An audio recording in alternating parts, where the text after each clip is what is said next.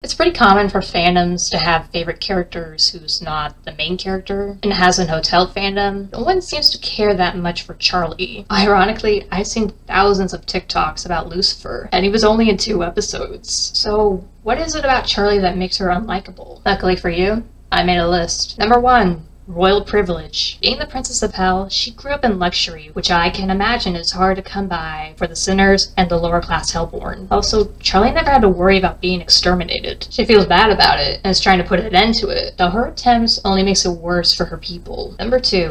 Wasted potential. Charlie and Lilith are the second most powerful beings in hell, right under Lucifer. Why does she hold back her power? She is the motherfucking princess. She could have easily scared Valentino into freeing Angel Dust, or better yet, use the Tear Throne in the beginning of the fight.